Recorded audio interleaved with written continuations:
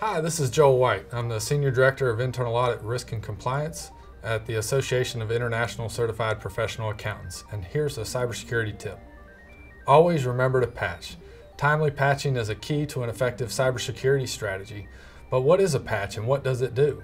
A patch is essentially a piece of code sent from a vendor such as Microsoft to correct a problem with an operating system or software program.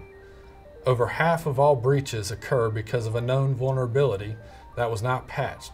Think about that for a second. Microsoft informed you of an issue, provided a fix, and yet you still failed to act. We're all guilty of it, but now you know. To make sure timely patches are happening, conduct an audit of your software programs. Once you have oversight of your inventory, create a consistent and repeatable process to update systems with new patches as they are released.